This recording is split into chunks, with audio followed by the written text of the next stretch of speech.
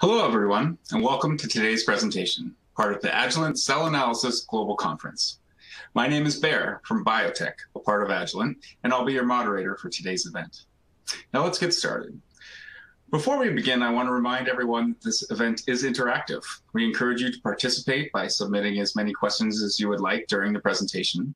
To do so, simply type them into the Ask a Question box located on the far left of your screen and click Send. We will answer as many questions as we have time for at the end of the presentation. If you have trouble seeing or hearing the presentation, you may also click the Ask a Question box to submit your concerns. After the completion of the Q&A portion of this presentation, our speaker will be available for more questions in the networking area of the virtual conference from 2 to 2:30 p.m. Eastern Standard Time. I'd now like to present today's speaker, Emily Dunkelberger, staff scientist in the Laboratory of Chemical Physics at the National Institute of Diabetes and Digestive and Kidney Diseases, which is part of the United States National Institutes of Health.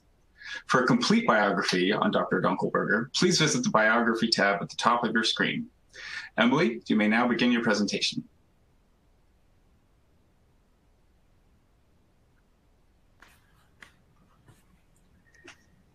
Thanks, Bear. Thank you to Biotech for the invitation to be here today, and thank you to Agilent for putting on this event. Today, I want to tell you about how we in the Eaton group at NIH are using physical chemistry and a high-throughput drug screen to find a drug to treat sickle cell disease. Before I talk about our drug screen, though, I want to provide some background about sickle cell disease. Sickle cell disease or sickle cell anemia is known as the first molecular disease. And that is because in the 1940s, Linus Pauling discovered that it was a single point mutation on the beta globin gene that causes the disease. In normal hemoglobin or hemoglobin A, there's a glutamic acid on the beta strands. However, in sickle hemoglobin or hemoglobin S, that glutamic acid is mutated to valine. This mutation occurs in about 1 in 12 African Americans. Sickle hemoglobin, upon oxygen delivery to the tissues, sickle hemoglobin aggregates into long fibers within red blood cells. Those red blood cells sickle. They go from a biconcave disc shape to a sickled shape, and the resulting cells are less flexible, more rigid, and cause vaso-occlusion. Vaso-occlusion causes recurrent pain, anemia, organ damage, and early mortality. Some groups at NIH are working towards curing the disease through stem cell transplantation and gene therapy. In our group, we are looking to find a new drug to treat the disease. Currently, there's one drug on the market called hydroxyurea that works in about 50% of people with the disease. And in the absence of a cure or a drug to treat the disease, people with sickle cell disease are left to get blood transfusions during painful sickle crises, and are also given painkillers to just treat the pain. Neither of these are great options, and so we are looking for a new drug to treat the disease. Sickle cell disease is a worldwide problem. In the United States, fewer than 100,000 people have the disease, so it's considered an orphan disease. But there are more than 3 million people worldwide, primarily in Africa and India, who have sickle cell disease. In addition to that, between 50 and 90% of Africans who are born with sickle cell disease die before the age of 5. So this is truly, it's a problem in the United States, and it's definitely a problem elsewhere. I want to give just a very brief timeline of the disease. Like I mentioned, in the 1940s, Linus Pauling discovers that it's the mutant hemoglobin that causes sickle cell disease. In the 1980s, biophysical studies showed 4 different ways to treat the disease with drugs. But then it wasn't until 1998 where one FDA-approved drug came to market to treat the disease, and that would be hydroxyurea. I mentioned groups that are curing the disease by stem cell transplants. There is a group led by John Tisdale in the National Heart, Lung, and Blood Institute here at NIH that has developed a way to cure the disease, and he estimates that about 10% of patients could be cured by stem cell transplants. However, stem cell transplants can really only be performed at advanced medical facilities, and it's not really a feasible option for curing people worldwide. Instead, other drugs in addition to hydroxyurea are needed that can be used by the millions of people in developing countries that don't have access to advanced medical facilities. I mentioned that sickle cell disease is caused by a molecular mutation. This is a cartoon of a hemoglobin tetramer where there's 2 alpha subunits shown in green and 2 beta subunits shown in blue. The yellow dot on the beta subunits shows the location of the negative glutamate in normal hemoglobin to neutral valine in hemoglobin S mutation. So the mutation occurs on the surface of the 2 beta subunits. This produces a sticky hydrophobic patch on the molecular surface, which is what allows sickle hemoglobin to aggregate. Normal red blood cells look like biconcave discs. The way I describe biconcave discs to my family is that they look like little donuts. It turns out that oxygenated sickle cells also are biconcave discs. However, upon deoxygenation, sickle cells take on a variety of different morphologies. Some of them look like Pac-Man structures shown at the top of this slide. Some of them look more like amoeba structures in the bottom left of this figure. Other morphologies shown in the middle of this figure look more like the sickle shape that you might expect. Most of these sickled cells also have long spindly bits called spicules, and that is indicative of hemoglobin aggregating into fibers within these cells. Upon reoxygenation, sickle cells do return to being biconcave discs. However, after approximately 40 to 50 oxy-reoxy cycles in a sickle cell, they become irreversibly sickled. Now I want to talk about sickle cell disease pathophysiology. In this top figure, I'm showing a normal red blood cell passing through the arteries into the capillaries. It's in the capillaries that oxygen is released to tissues, and in a normal red blood cell, it remains a biconcave disc and is very malleable, so it can squeeze through the microcirculation before it continues to travel throughout the body. However, a sickle red blood cell, upon deoxygenation in the capillary, changes morphology. It becomes sticky on the surface and much more rigid, and thus a logjam can be produced in the microcirculation, preventing cells from continuing to move through the body. Blockage of the microcirculation deprives tissues of oxygen and it can occur throughout the body. Consequences include severe pain to the point where it can be called a sickle crisis. It can cause irreversible organ damage and a shortened lifespan. Now I'd like to talk about the kinetics of hemoglobin aggregation and the kinetics of fiber formation. What I'm showing is a plot of the fraction sickled as a function of time. And at the origin, I should have pointed out that this is the time after deoxygenation. What has been found through many different studies, NMR studies, microscopy studies, is that there is a characteristic delay time after deoxygenation in which no cells sickle. After this delay time, the fraction sickled increases, shown in this red curve, as a function of time. What our group found on the order of 40 years ago or so is that there is an enormous sensitivity of these kinetics on the initial sickle hemoglobin concentration, such that this delay time is proportional to 1 over the concentration of hemoglobin S raised to the 30th power. This means that even just an 8% decrease in the concentration of hemoglobin S increases the delay time tenfold. That's huge, and not seen in many other proteins. Now I want to relate these kinetics to the pathophysiology. It turns out that it is actually this delay time that allows the vast majority of cells to pass through the capillary before fiber formation. So if this is a sickle red blood cell, it becomes deoxygenated in the capillary, and it's this delay time that allows the cell to continue passing through and not actually get stuck. It's really the minority of cells that sickle during transit and may obstruct the microcirculation shown in this bottom cartoon. At equilibrium, all cells sickle at oxygen tissue pressures. Therefore, it's this delay time that makes the disease survivable. Disease severity is therefore determined by the relationship between the delay time and the capillary transit time. I want to take this idea of kinetics and pathophysiology and relate it to a drug treatment. In a minute, I'll talk about ways to treat sickle cell disease with a drug, all of which inhibit fiber formation by one of 5 mechanisms. The idea would be to administer a drug that extends the delay time such that the cell doesn't sickle in the microcirculation as shown in the top cartoon, but instead sickles elsewhere. So even partial inhibition will be therapeutic because it will increase the delay time, allowing more cells to escape the smallest vessels of tissues before fibers form to sickle cells and cause vaso-occlusion.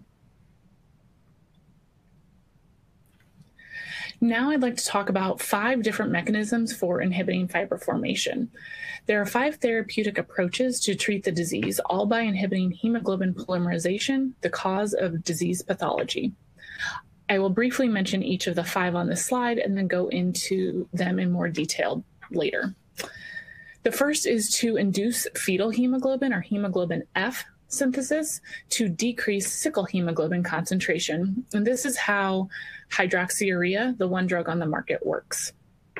The second mechanism is to increase cell volume to decrease hemoglobin S concentration. We've shown this in our group. A few years ago, we published a paper that showed small molecules and ionophores that work in this way. The third mechanism is to destabilize the fiber by blocking intramolecular contacts in the fiber. The fourth mechanism is to find a drug that binds to the R conformation of hemoglobin to decrease the concentration of fiber-forming T conformation. And that is how voxelotor works. That's a drug, it may have come to market at this point. And the fifth mechanism is to decrease intracellular 2,3-DPG to decrease the concentration of the T conformation of hemoglobin. And that is how the drug mitapivat works, and that is currently being tested at NIH in clinical trials. So now I'll go through each mechanism in a bit more detail. The first is to stimulate hemoglobin F formation. Like I said, hydroxyurea works this way. It's been used to increase the fraction of hemoglobin F in red blood cells. The difference between hemoglobin S and hemoglobin F is not in the alpha subunit shown in blue, but rather in the beta subunit. So hemoglobin S has 2 beta subunits, whereas hemoglobin F has 2 gamma subunits. When you have both types of hemoglobin, you're also bound to get some amount of SF hybrid. It turns out that hemoglobin molecules with the gamma subunit rarely enter into hemoglobin fibers. So by increasing the amount of hemoglobin F in red blood cells, it effectively dilutes the amount of hemoglobin S. And so there's less hemoglobin that can enter into fibers. So this dilution of hemoglobin S increases the delay time up to 1,000-fold in people who take hydroxyurea. The second mechanism is to swell red blood cells to decrease hemoglobin S concentration. Swelling red blood cells increases the cell volume and dilutes sickle hemoglobin. So again, increasing an 8% increase in volume produces a 10-fold increase in delay time, which is a huge increase. We identified several candidates in our group, such as monensin, which is a small molecule, and gramicidin, which is an ionophore. But unfortunately, none of the molecules and peptides we tested are FDA approved at this point. The third mechanism is to inhibit hemoglobin fiber formation by blocking intramolecular contacts in hemoglobin with a small molecule. So you could imagine that developing a small molecule that attaches to the surface of hemoglobin and blocks intermolecular contacts, preventing aggregation. However, there's a prohibitively large amount of hemoglobin in the body, and currently there are no drugs in clinical trials that are thought to work in this way. The fourth mechanism is to find a molecule that binds to the R state of hemoglobin to decrease the T state concentration. Before I talk too much about that, I want to first describe what I mean by R state and T state. Oxyhemoglobin is considered the R state of hemoglobin. Upon deoxygenation, the alpha and beta subunits rotate 15 degrees past each other to become the deoxy state. And this new conformation of hemoglobin is considered the T state. So oxy goes with R state and deoxy goes with T state. It turns out that many studies have shown that it's only the deoxy or T state that fits into the fiber structure. Shown cartoon around, fibers will be primarily composed of T state hemoglobin. So the idea is to find a drug that shifts the equilibrium from the T state to the R state. Down below, I'm showing oxygen binding curves in the absence and presence of such a drug. The blue curve shows a binding curve for red blood cells in the absence of the drug. In the presence of a drug that worked in this way, the curve shifts to the left, showing that oxygen is held tighter in the presence of this drug, meaning there's more R state hemoglobin around. A reminder, this is how voxelotor works.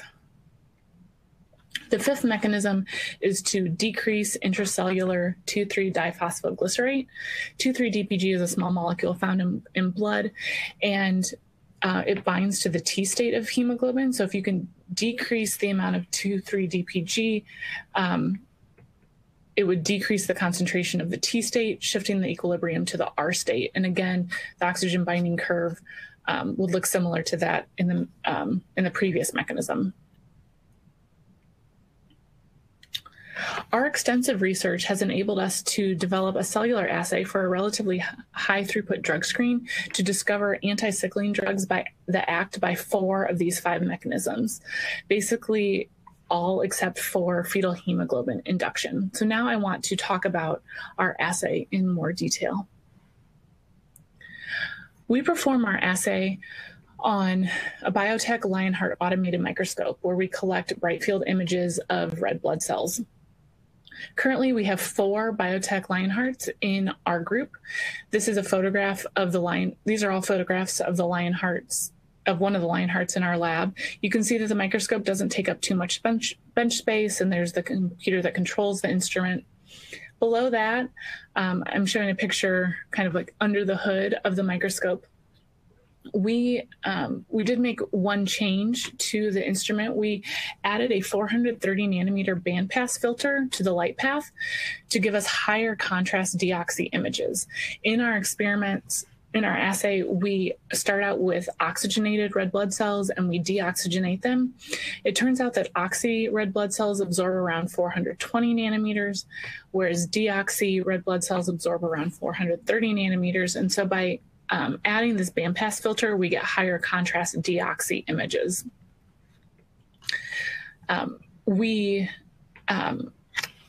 In order to deoxygenate red blood cells, we flood the instrument with nitrogen, and we can achieve less than 0.3% oxygen in less than 15 minutes when we turn on the nitrogen source. Truly, we can get down to about 0.1% oxygen in about 10 minutes, which is really pushing the limits of this instrument. It wasn't meant to do that, but it can, and that's awesome for our assay. And lastly, I'm showing a picture of our well plates. We do our experiments on a 384 well plate. We have temperature and humidity control in our instrument. We do all of our experiments at 37 degrees Celsius. And this is the little humidity chamber that houses our well plates, it's kind of hard to see, but there's a trough that goes most of the way around the well plate that holds water for humidity. And we also use a custom well plate lid to better control the atmosphere in each well. So prior to doing our experiments, we send our well plates out to our collaborators, and they pre-spot the well plates with the compounds we're planning to test. They send them back to us, and then we get blood from our donors. At NIH, we are fortunate enough to have a steady group of people with sickle trait disease who are willing to come in week in and week out and donate, give their blood to be part of our protocol. So we get whole blood from our subjects, and we then load columns 1, 2, 23, and 24 with our positive control blood suspension. Then we load columns 3 and 22 with our negative control blood suspension. The remaining wells on the plate are pre-spotted with the test compounds, and we load those wells with the negative control blood suspension. Then we place our well plate in the instrument. We incubate for 2 hours at 37 degrees Celsius in humidified air, and we collect images of all wells every 30 minutes. So we get 4 images during our 2-hour incubation period. Then we perform a recharge step. All that means is that we turn on the nitrogen gas, and fans start to run that circulate the nitrogen very quickly throughout the entire microscope. And we run that step for 15 minutes to hopefully push all the oxygen out and really flood the instrument with nitrogen. And after that, we leave the nitrogen on, but we begin to run our kinetic sequence. We run a kinetic sequence for 12 hours, again at 37 degrees Celsius, and at this point we're at about 0.1% oxygen. And we collect images of every well continuously for those 12 hours. We start at A1 and go all the way to P24 and cycle back again. So we're able to collect 1 image of every well on a 384 well plate in about 15 or 16 minutes. And then we cycle back to the top of the plate. What we end up with is about 50 images. I think it's 49 images to be exact, of every single well. So we can take those 49 images and make a movie to illustrate how cells sickle. So before we start the video, I want to describe what you're going to see. This is a 12-hour experiment condensed into about 25 seconds. At frame 1, you'll see that most of these red blood cells are laying flat on the bottom of the well plate. They all look like biconcave discs or donuts with a pretty transparent center and a dark outer ring. You might notice that some of the cells do look like ovals. Those are cells that, for whatever reason, aren't laying flat on the well plate. They are not sickled, but they're laying on their side on the well plate. Once the video starts, you'll pretty quickly see that the cells get darker. When they get darker, that is indicative of the start of deoxygenation. And then you will see cells throughout the field sickle, such that by the end of the movie, approximately 90% of the cells in this field will be sickled. So at this point, we can go ahead and start the video, please.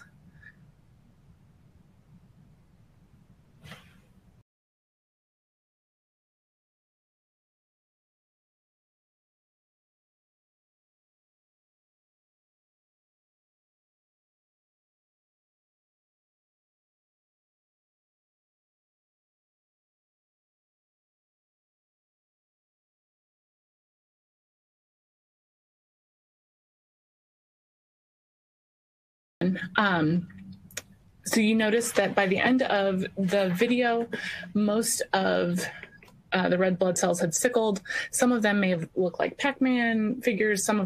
Most of them had spicules and were in a sickled shape.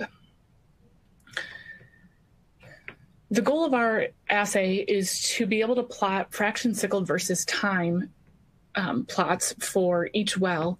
And to do that, we had to somehow quantify sickling.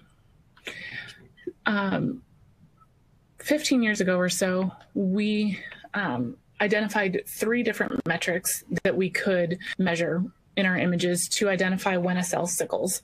The first is the cell area. The cell area decreases when cells sickle. The second is eccentricity. Eccentricity increases when cells sickle. And the optical density ratio of the inner part of the cell to the outer part of the cell decreases when cells sickle. In this figure, I'm showing pairs of images of a single cell. The image on the left is a biconcave, is the cell when it's a biconcave disc, and the image on the right is the same cell after sickling. So you can see each pair of cells, pair of images for a given cell, and below each pair of images is a kinetics plot showing in blue the cell area as a function of time, in green is the eccentricity as a function of time, and in red is the density ratio as a function of time. It's the time at which these 3 metrics change in the direction that they're supposed to that we call the sickling time for a given cell. So we can count up the number of cells that are sickled at a given time and plot the fraction sickled versus time. About 5 years ago, we started to use machine learning to analyze our images. We are doing experiments on 384 well plates, and we're collecting about 50 images per well. What that means is that we end up with almost 20,000 images for a single well plate.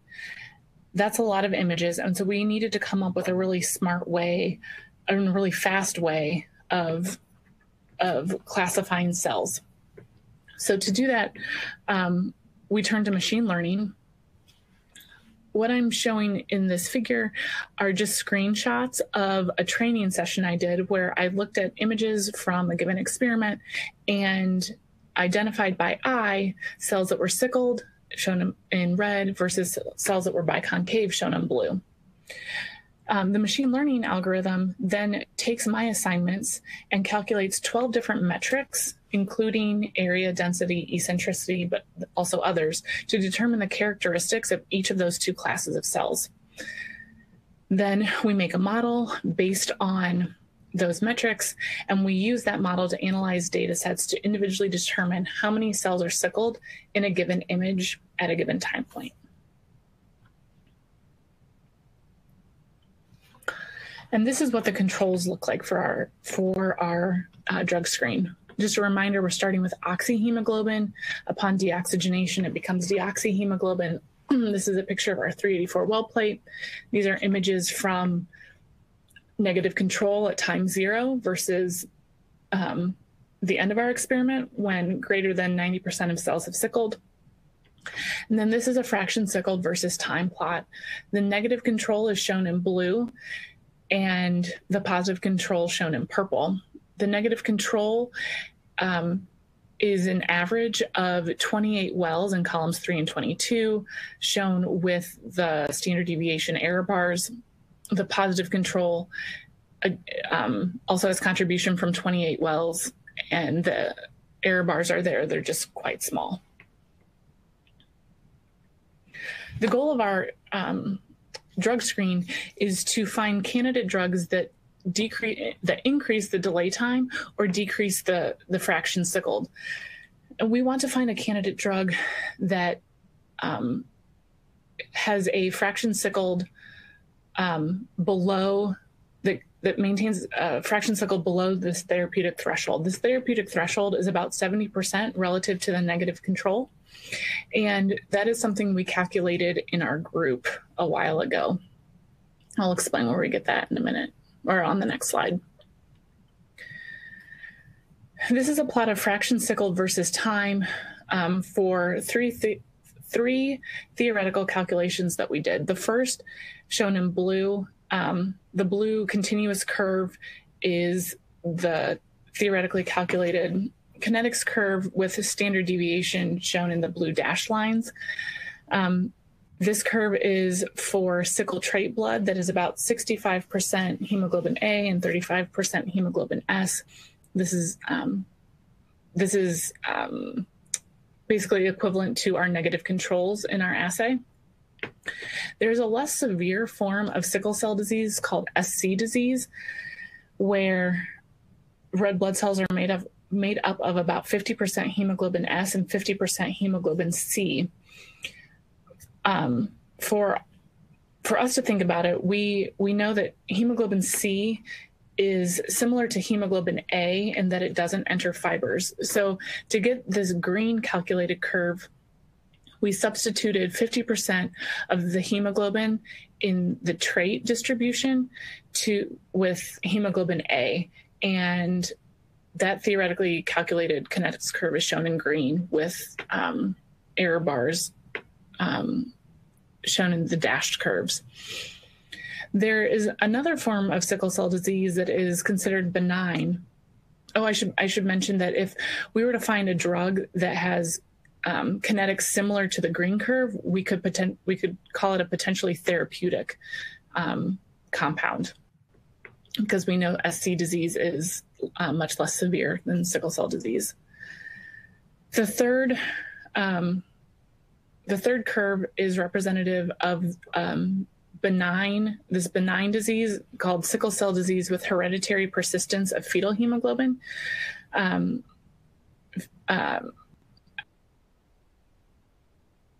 hemoglobin is the form of hemoglobin found in fetuses, and it persists through about 1 year of age. After that, normal hemoglobin is produced. But in the case where fetal hemoglobin persists into adulthood, those with this form of the disease rarely suffer any of the health consequences that those people with sickle cell disease have. So in this calculation, we replaced 30% of the hemoglobin in the trait distribution with hemoglobin F, and the result is this red kinetics curve. So if we were to find a drug that is similar to this red curve, find a compound that has kinetics similar to this red curve, it would be a potentially curative compound. So a couple years ago, we were provided with a collection of 12,657 compounds that had been previously tested in humans. Our research goal is to discover a new use for an old compound, because any drug that shows therapeutically significant anti-sickling activity in our screen at concentrations that are known to be non-toxic in humans can be tested by others in research clinical trials at NIH on sickle cell subjects. In this figure, I'm showing a map of the well plates that we received. The red wells are the edge wells. We omitted those results from our data to avoid any edge effects. The positive and negative controls are shown in orange and gold on both sides of the plate. And then the green wells are the wells that were pre-spotted with test compounds. We performed our initial screen at 10 micromolar in triplicate, and within each triplicate, we used blood from 3 different donors. I want to go back real quick to talk about the controls in our experiment. The negative controls were done in the negative controls are made up of a blood suspension in physiological buffer, pH 7.4, 300 milliosmoles. And at the end of the experiment, most of the cells are sickled. There are very few biconcave discs. Our positive control is a blood cell suspension in low osmolarity buffer. In this case, the pH is still 7.4, but the buffer is at about 180 milliosmoles. So going to a low osmolarity buffer swells and spheres cells. You can tell that the cells in this image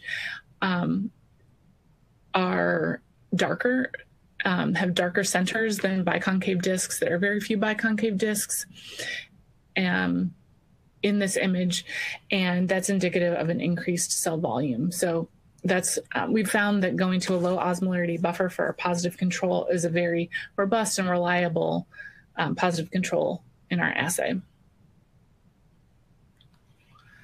So the first thing we do after analyzing our data with machine learning is we create what we call dot plots. Dot plots are a map of our 384 well plates where each well is color-coded based on the fraction sickled relative to the average negative control for the well plate. As a result, the positive controls end up being shaded in purple because they have very low fractions sickled relative to the negative control. The negative controls are shaded in black, and then all of the compound wells are shaded according to this legend. And we create dot plots for every frame in our experiment. I've just grabbed one. This is frame 20 from a given experiment. And you can see that at frame 20, most of the wells have pretty high fraction sickled relative to the control, but there are 3 wells that stand out. And I want to look at, now go to the kinetics for one of these wells. So I chose 018 to look at the kinetics for. On this plot, I'm showing the fraction sickled versus time for a given well. On this plot, I've plotted the average negative controls for the 3 plates in the triplicate, the green plate, the blue plate, and the red plate. I've also plotted the average positive controls in these dashed curves in green, blue, and red, and then plotted the single well kinetics for 018 for the three wells in the triplicate. And you can see that the kinetics for 018 are very different from that of the negative control.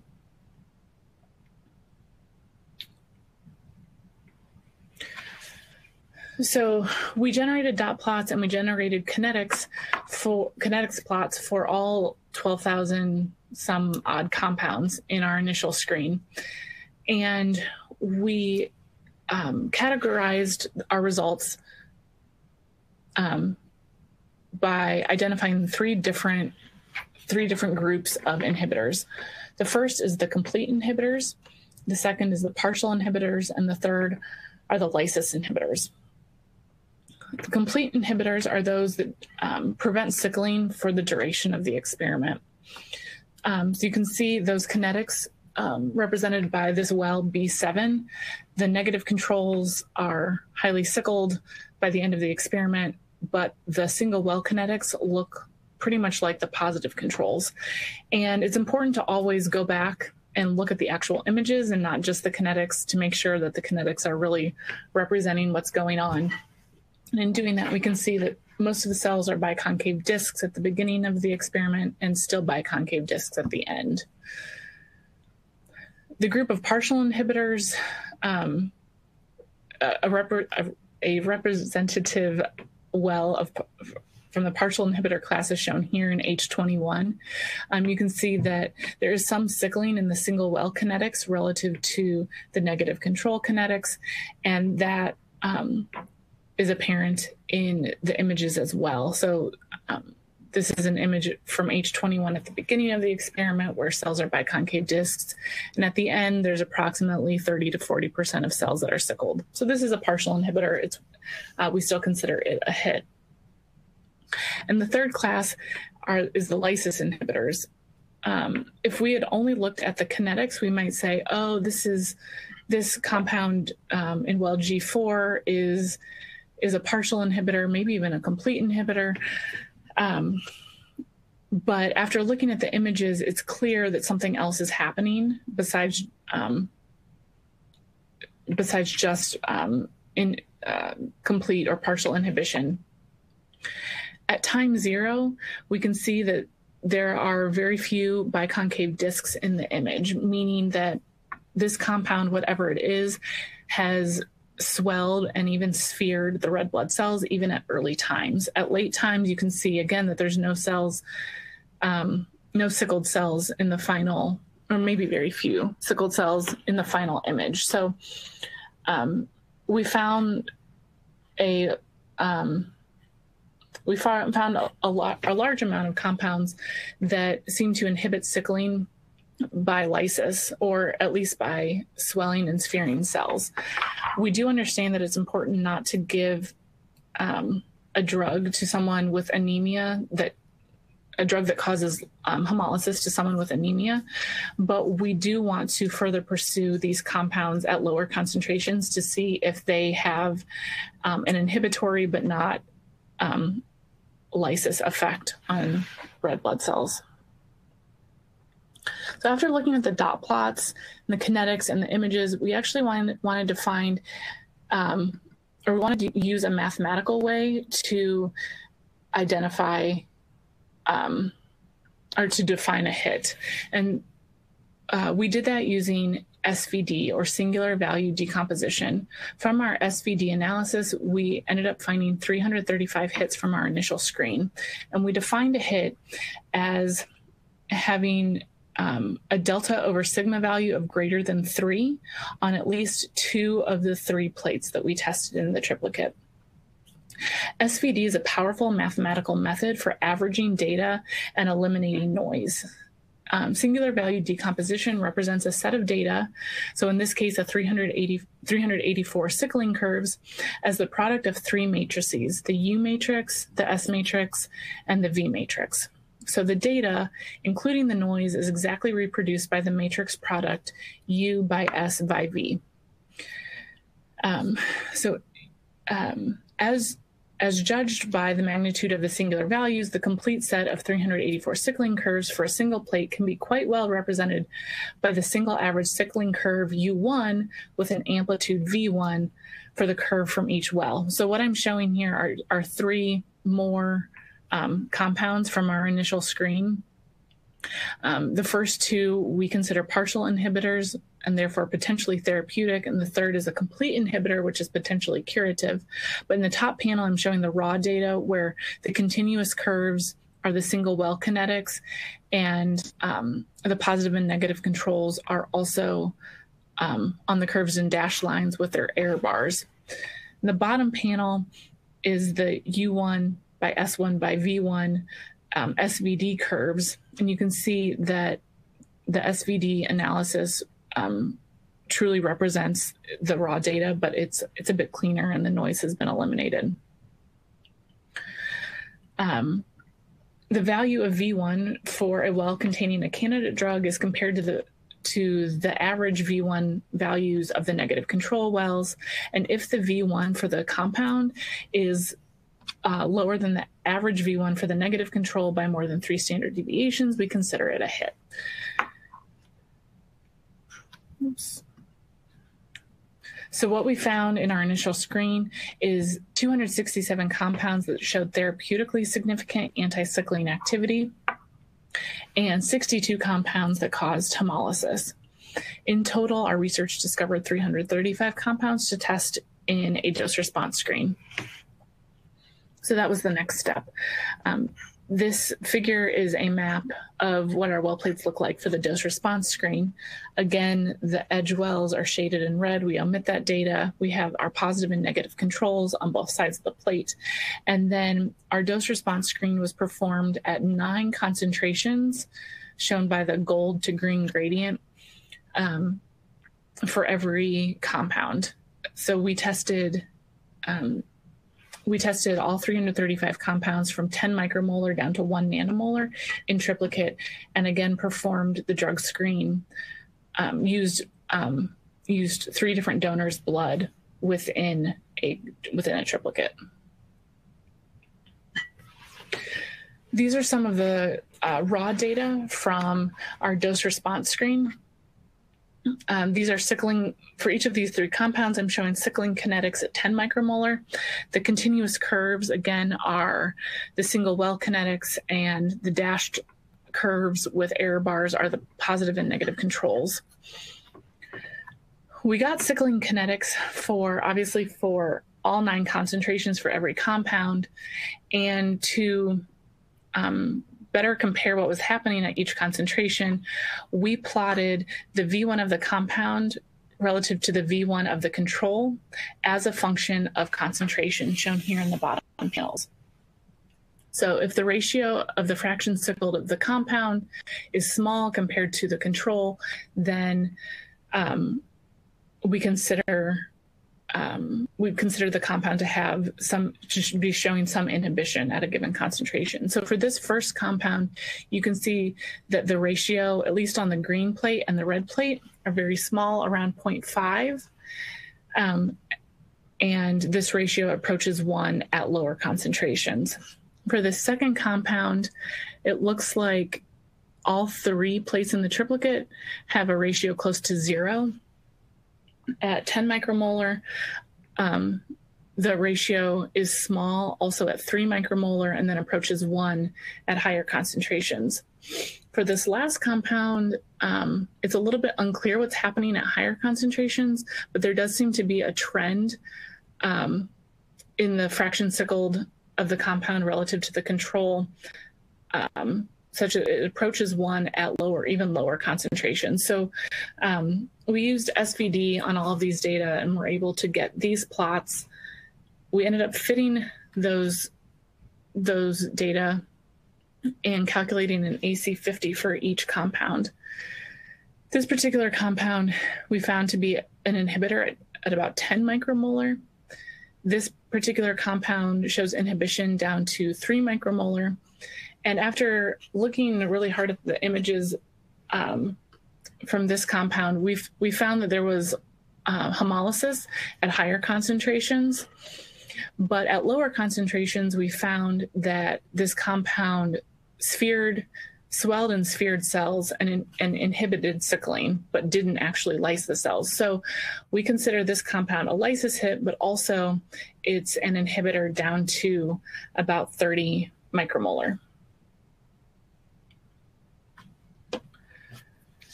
Our dose response screen of 335 compounds at 9 concentrations resulted in 138 hits at concentrations of 10 micromolar or less. 96 compounds showed therapeutically significant anti-sickling activity. 42 compounds caused hemolysis. And so in total, 138 compounds were considered hits and de-anonymized for future testing. This de-anonymization happened this spring, and so it has opened up a lot of reading and more experiments for us to do. With that, I would like to conclude and briefly mention some of the future directions that we're taking. Sickle cell disease has been extensively studied since the 1940s, and it's considered the first molecular disease. Unfortunately, though, there's only one single partially successful drug that can be taken to treat the disease. Our research uses the Biotech Lionheart automated microscope, and the microscope allows us to screen thousands of compounds in a given week. Our assay identifies compounds that inhibit polymerization and sickling, which is the cause of the disease pathology. Recent de-anonymization has allowed us to further test hit compounds in a whole blood assay, which is an ongoing project in our group. We just started this a couple months ago, not very long ago. And our assay is also being used currently on mice with sickle trait and sickle cell disease, as well as in a mid-pivot research clinical trial at NIH. So all this is to say we have a lot of ongoing experiments. With that, I would like to thank my advisor at NIH, Bill Eaton, and my colleagues, Belhu, Troy, Kwan, and Eric. We each bring something unique to the table. Some of us are physicists who do computer simulations and theoretical calculations, and some of us are experimentalists in the lab. So I would also, we work together to get this, we had to work together to get this drug screen off the ground. I'd also like to thank a couple people at Biotech, Diane and Mega, who have been invaluable resources for me. They helped a ton in getting the Lionheart just the way we need it to be to best work for our assay. So with that, I will be happy to take questions. All right. Well, thank you, Emily, for that informative presentation. We'll now start the Q&A portion of the webinar. I just want to remind people that if you have a question that you haven't asked, you can do so right now if you click on the Ask a Question box located on the far left of your screen. Looks like we have a couple, so let's get started. Our first question is, why did you use sickle trait blood for this drug screen? Yeah, so I think I briefly mentioned that we use sickle trait blood in our drug screen rather than blood from donors who have full sickle cell disease. And the reason for this is because we don't want someone with anemia to come in and week out to be giving blood for our assay. This is a project that has been ongoing for I think at least a decade now. And so at NIH, it's been really helpful to have a steady stream of donors here at NIH who are willing to come once a week, every week for years at a time to give blood. So we wouldn't want to ask someone with sickle cell disease to do that. People with sickle trait don't really suffer any of the negative health consequences of those with sickle cell disease. In addition to that, sickle trait blood is a little bit less finicky to use in an assay. So that's why we are using sickle trait blood at this point. Let's see, our next question is, do you expect any differences in the assay or results when switching from using sickle trait blood to sickle cell blood? The answer is yes. So one of the goals of our, in the near future, is to actually move from using dilute sickle trait blood to whole blood, and then moving from whole blood from sickle trait donors to whole blood from sickle cell donors. And we do expect some differences. The primary difference is that we expect blood from sickle cell donors to sickle much faster. In our assay, there is a lag in sickling. That delay time is on the order of 100 to 200 minutes or so. We expect sickle cell blood to sickle much faster just because all of the hemoglobin in sickle cell blood is hemoglobin S, whereas in sickle trait blood, the proportion of hemoglobin is about 65% hemoglobin A, which doesn't sickle, and 35% hemoglobin S, which does sickle.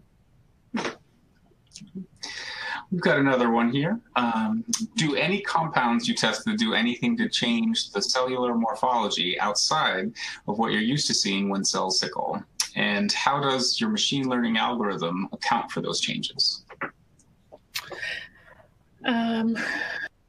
Yeah, so some of the compounds we tested do change the cellular morphology outside of just forming biconcave disc or sickled cells.